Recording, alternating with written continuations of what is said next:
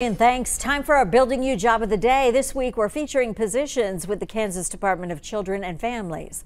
It's hiring a child protection specialist and will pay between $51,000 and $54,000 a year. You'll need a 4-year degree in a human services or a behavioral sciences field of study, or education deemed relevant by the agency. Also, a valid driver's license. If you want to see this and other jobs available through Kansas Works, go to the Building You section of kwch.com or on our 12 News app.